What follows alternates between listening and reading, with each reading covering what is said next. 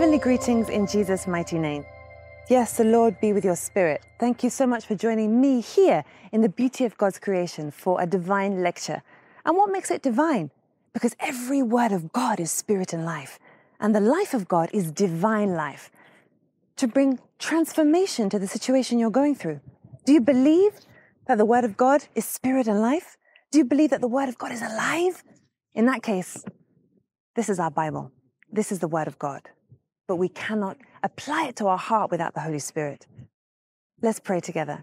Lord Jesus Christ, we give this time to you. We know people are so busy. Lord Jesus, give us the strength to have a hearing heart in Jesus' name. Amen.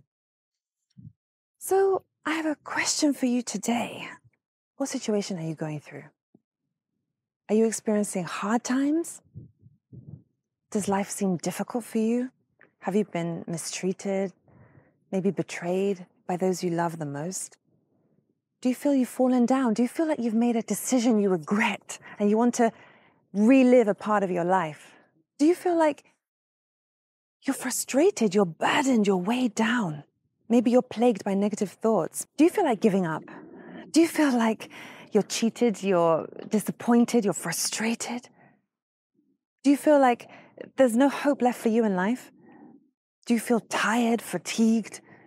Well, let me ask you another question. Do you feel like today you're on your knees? If all the situations has brought you to your knees before God, before your Creator, then that's the best place you can be. No matter what took you to this position, no matter what made you feel like you can't do it anymore by yourself, it's when you realize that you can't rely on men that you begin to seek God. If you're on your knees before God, it's the best place to be. Do you know that the psalmist said in Psalm 119, verse 71, "It was good that I was afflicted so that I could learn your statutes." What are the statutes of God? His way. And that is what it's about as believers, for us to learn the way of God. And it's impossible for you and I to learn the way of God without obeying the word of God in the midst of challenges, in the midst of difficulties, in the midst of hard times. Because this is not heaven. There'll be things poking us, disturbing us, annoying us, frustrating us. How you handle your hard times will single you out from the crowd. And that is what will determine your future, your destiny. Yes. There's nobody without weakness. There's nobody without a thorn in their flesh. We're not in heaven. Yes, we're not in heaven. That means that there's nobody without weakness. What weakness are you suffering from? Which area of your life do you wish was not there? Which area of your life do you think if it wasn't there, then you'd live a smoother life, a happier life, a more contented life? Maybe you could serve God more productively, more effectively. Well, let me tell you today that maybe what you're running from can be the very thing that will bring strength to your life. Yes, it's all about how we look at it. And that is why today, if you realize the best place to be is on your knees before God, you'll see the value in your trial. I want this message today to speak to your heart about the value of your trial, the value of your hard times. Because if you look back at your life, I know if I look back at mine, my journey of life, I know that in those hard times was when I learned the most and when I sought God's presence the most. You know, the Bible says in Psalm 53 from verse 2, you can read it. It says that God looks down on the sons of men to see if anyone seeks him, to see if anyone understands his ways. What is he looking for? He's looking for your heart. It's not that you have to be physically on your knees, but your heart has to be submitted to God. That's what it means to be on your knees before God. And truly, it's the best place to be. Let's open our Bible to the book of Hebrews, Hebrews 11. This is the chapter all about faith. When you have time, read the whole chapter, but we're going to take it just from verse 32. "And what more shall I say? I do not have time to tell about Gideon, Barak, Samson, Jephthah, David, Samuel, and the prophets, who through faith conquered kingdoms, administered justice, and gained what was promised, who shut the mouths of the lions, quenched the fury of the flames, and escaped the edge of the sword, whose weakness was turned to strength, and who became powerful in battle and routed foreign armies. You see, when Apostle Paul was recounting the story of heroes of faith in the Bible, he mentioned one thing that singled them out. He said their weakness was turned to strength. You see, none of those heroes of faith were without weakness, in the same way that you and me are without weakness, because broken things become useful in God's hands. If you think that you can't work for God, if you think that you can't become a prayer warrior, if you think that you can't be used by God because of your weakness, let me tell you today, it's not your weakness that matters to God, it's your willingness to get out of it. Look at Gideon. He's mentioned in the heroes of faith in the Bible. He was the weakest in his clan, and his clan was the least in the whole of Israel. Yet God looked at him and saw in him a mighty warrior. What about David? We all know David was an uninvited shepherd boy whose parents didn't even think he was worthy to present to the prophet Samuel. Yet God saw in him a mighty king, a man after his own heart. What about Prophet Samuel himself? He was only a small boy when he received the call of God. He didn't even know what the voice of the Lord sounded like. He was confused. Yet God saw in him a great prophet who would anoint kings and judge kingdoms. What's your weakness today? You see, to laugh is not a weakness, but when you laugh too much, it can become a weakness. To talk is not a weakness, but when you talk too much, it becomes a weakness. What is it that is dragging you down, that you keep coming to God to say, God, I don't want to do this again? Is it jealousy? Is it envy? Is it anger? Is it love of money? Is it lust? What is it disturbing your heart today? I want to tell you that with God, your weakness can be turned to strength. And that is the secret of believers. That is what Apostle Paul said there when he recounted the heroes of faith. He said, whose weakness was turned to strength. This should encourage us today. That God is not looking for perfect people. He's not looking for people whose lives are sorted out.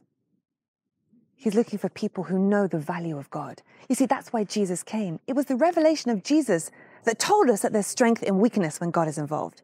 It was the revelation of Jesus that told us that blessed are the poor in spirit, for theirs is the kingdom of heaven. That means that blessing lies in knowing your need for God, in knowing you can't do it by yourself. Are you tired of being a victim in life? Are you tired of recounting stories of those who failed you in the past? Come, let's go on a journey. I want you to see your life as God sees you.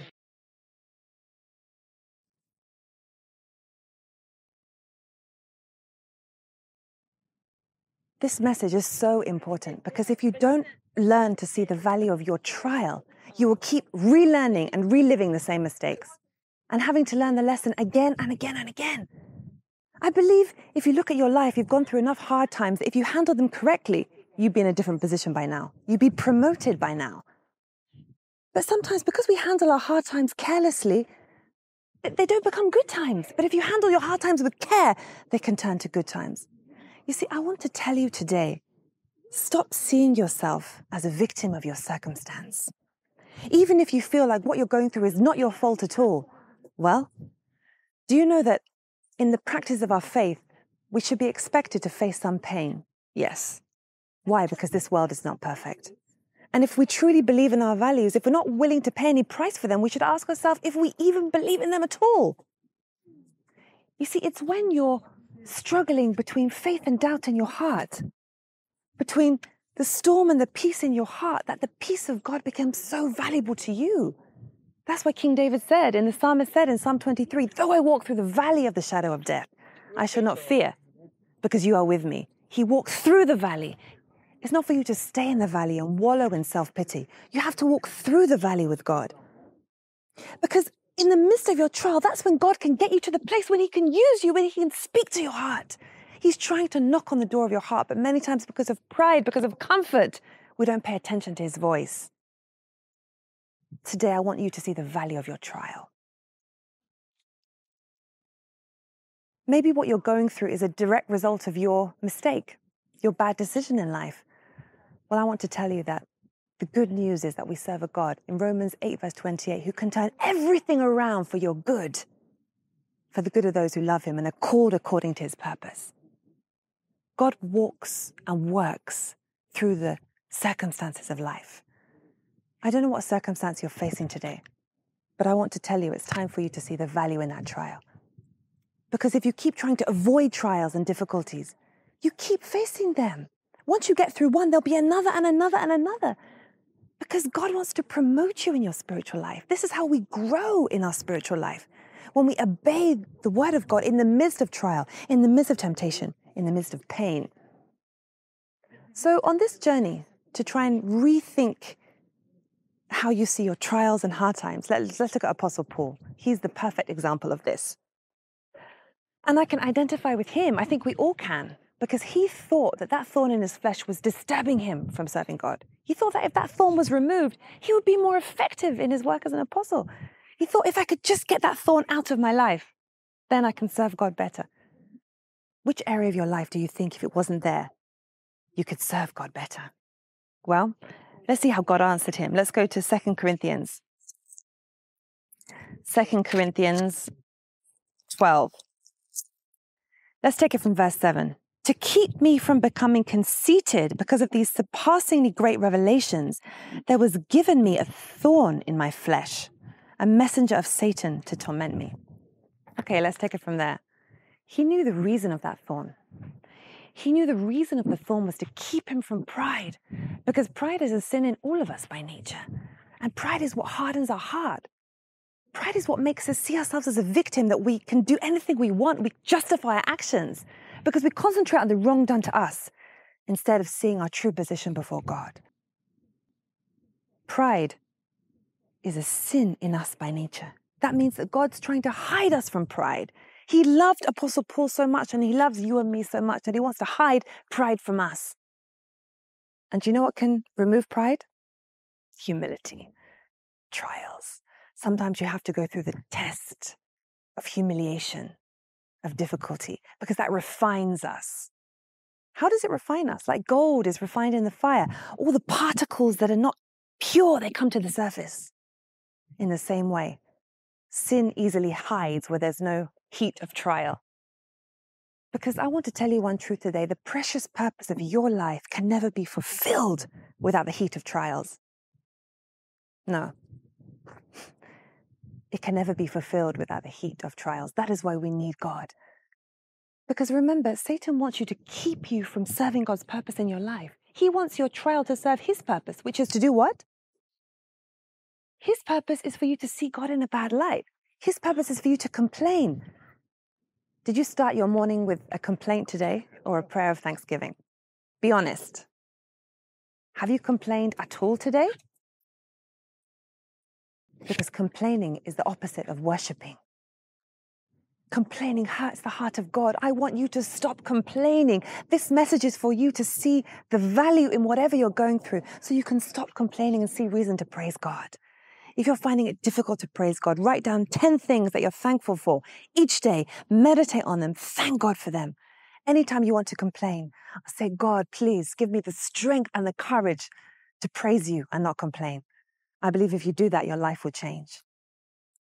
So let's see what he did. Verse 8, 3 times I pleaded with the Lord to take it away from me. Does this sound like you and me? That sounds like our prayer life. God, take this away from me. God, remove this from me. God, come into the situation. Sometimes we pray as if we think God does not even know our situation. God's not blind. He's not deaf. He knows what we're going through.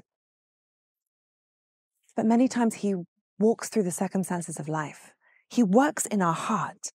He tests our heart to reward us. What's the reward of your state of heart? That's the key. What is the reward of your state of heart? Are you worried? Are you anxious? Are you angry? Are you bitter?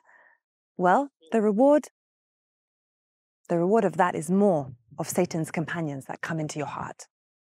Because once the door is open to one, they all come in. But what about the reward of your heart when your heart is at peace? Your heart is generous. Your heart is full of the fruit of the Spirit. Then the reward is great in heaven.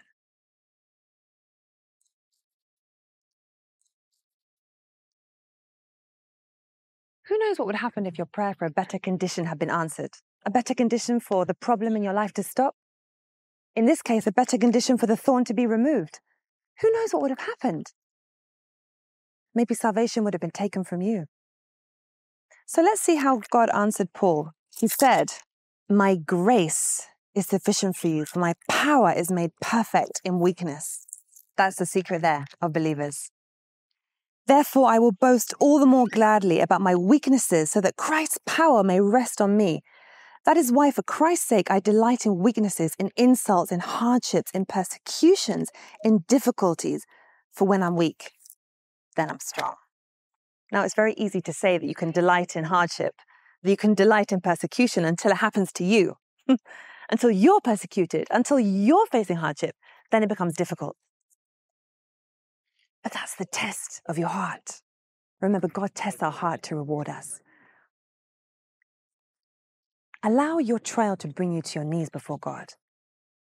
And stop repeating stories of those who failed you in the past. Are you tired of living your life on the level it is? That means that God wants to take you to another level in life.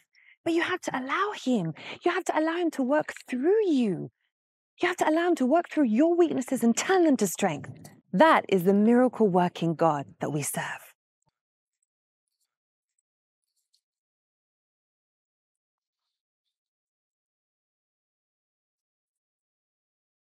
Do you know, in this past year of my life, I've also gone through many challenges. Even the past, ever since I was born, I can recount many different challenges. Blessing also comes with challenges because life is two-sided. But sometimes if I look at my life and I think if I wanted to remove those things that maybe are difficult for me, challenging for me, I would miss out on experiencing the comfort of God, the faithfulness of God, the miracle-working power of God. You see, God wants to work strength in your weakness today. And let me tell you the greatest revelation about this. Your thorn in your life, the weakness in your life can make you a prayer warrior. Yes. If you keep going to God so many times a day because of your weakness, God, I don't want to do this. God, help me, God, please, I don't want to say this again. I don't want to do it again. The amount of times that you're going to God, God, you're so aware of your words that God can use your words to bless others. Yes, God can turn your weakness into strength. That's what it means. What's your weakness? I want to tell you that's an opportunity for God to manifest His strength. Yes, because what we see as a disadvantage is actually an advantage. That is the secret of believers. So what's the value of being on our knees? Well, number one, you know that you can't trust in human power. That's what the Bible says in Ephesians. The book of Ephesians 6 verse 10, it says, "Be strong in the Lord and in His mighty power." It's not about our own strength. It's God's strength that manifests in your weakness, in my weakness. What is it you're running away from today? I want you to write it down and ask God for forgiveness and say, God, use this situation to strengthen me. Strengthen my spiritual life. Strengthen my prayer life. When you become more aggressive in your prayer, I don't mean praying with more aggression. No, I mean spiritually having no sympathy for sin. I mean spiritually, the moment doubt enters your heart, remove it. If that negative thought comes into your mind, you let it die unborn. You don't speak it out. If you hear gossip, you walk away from it because it hurts your heart. That's what I mean by being spiritually aggressive, because you're sensitive to the atmosphere of the Holy Spirit. And you know the Holy Spirit can only dwell in a place that's holy. And that is the secret mystery of all, that the great God came to the universe in a frail human baby in a manger that was a stable. Not a glamorous place, not a perfect place. That is the greatest sign of strength in weakness. So stop disqualifying yourself, because God doesn't disqualify you. Stop thinking that it's all over. You know, when you think it's all over, God says it's just beginning. Stop thinking I'm too old. I've made too many mistakes in life. I can't start again. It's difficult for me. I've tried. Keep trying, not in your own strength. When you keep trying, God will come and rescue you. That's what He did for Peter. When Peter was walking on the water, he was sinking because he took his eyes off God. But God saw his genuine desire to come to Him, and He reached out and He pulled him up. That's what God wants to do to you today. If he sees that you're on your knees, if he sees that your heart is on its knees before him, he will pull you up. He will take you to a higher place. That's the promise in the book of Psalm 66. Do you know that promise? Let's read it together.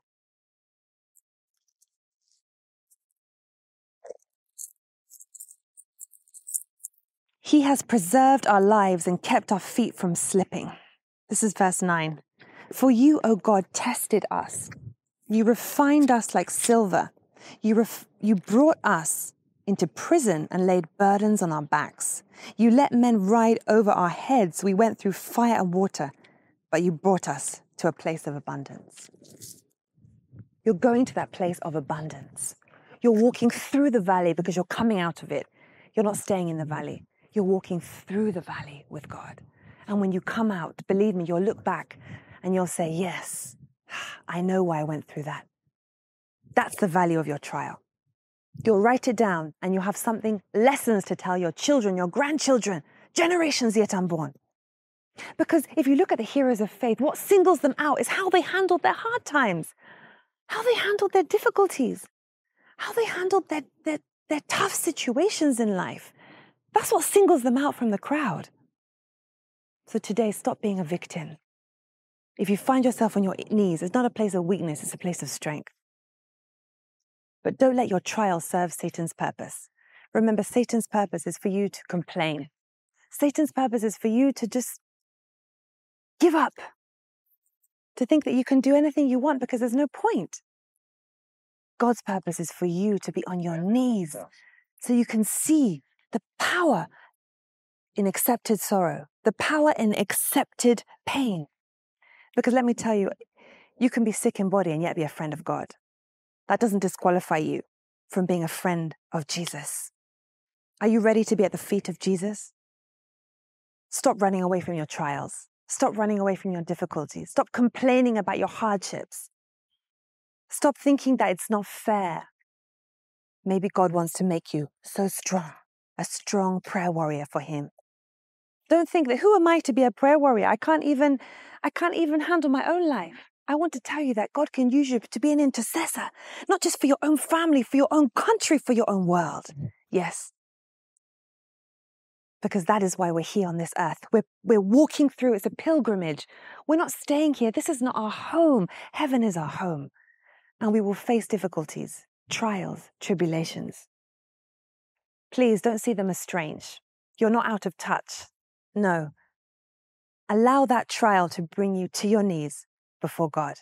Because when you're on your knees before God, it's the best place you can ever be. If you feel maybe you've grown too proud, you've grown too hard-hearted, you're ignoring the voice of God, you don't see the need to thank him for every moment of his attention, you don't see the need to thank him for every single thing in your life. Are your parents living? Give them a call and tell them you love them. Are your brothers and sisters alive?